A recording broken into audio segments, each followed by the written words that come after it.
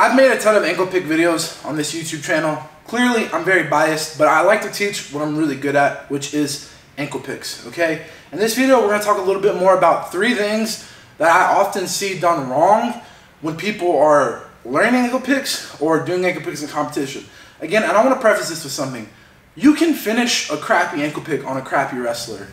Of course, but we're trying to hold the standard a little bit higher that, okay, we go against a little bit better of a guy. This is more preferable as far as like mechanically when we talk about finishing ankle pick.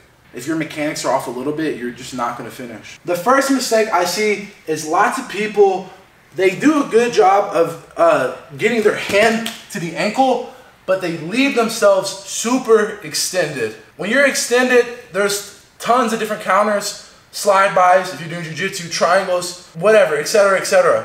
We need to make sure that we're breaking this guy's posture as we do the ankle pick. I'm really making sure that I'm keeping lots of weight on his head as I pull the leg forward and drop the knee. Look at the difference here. It's gonna be very difficult for this guy to do a slide-by, a triangle, etc., because I've broken his posture. Now, for the second one, we're gonna take a step back a little bit. Number 2, a lot of people will shoot the ankle pick without getting their partner to step forward. So what I mean is maybe they do a good job of getting their head down, but now their partner's super far away and they just miss the ankle pick. A good way to avoid that is that we're really pulling that leg forward. You can do any type of pull. You can grab the wrist, you can grab the tricep. It doesn't really matter. But we want to make sure that we pull this guy forward to us. So now his foot is heavy and he's close. And now we have so much more room to reach, okay? So we want to focus on pulling this guy forward. Our last point and the most important point is just with our basic finishing mechanics, a lot of people try to throw the ankle pick across this guy's back.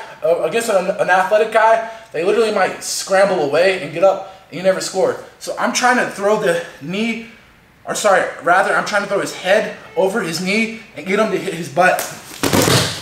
And then we'll start to come up and look to pass and finish. Those are 3 small details that will make a huge difference when practicing your ankle picks.